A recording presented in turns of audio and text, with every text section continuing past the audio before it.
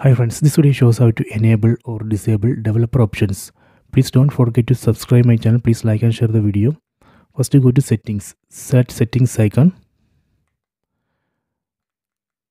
go to system, select about,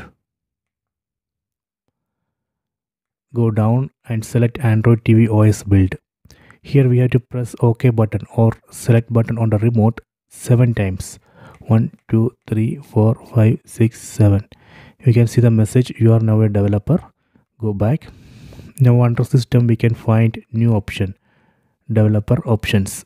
Select it. So these are the list of developer options.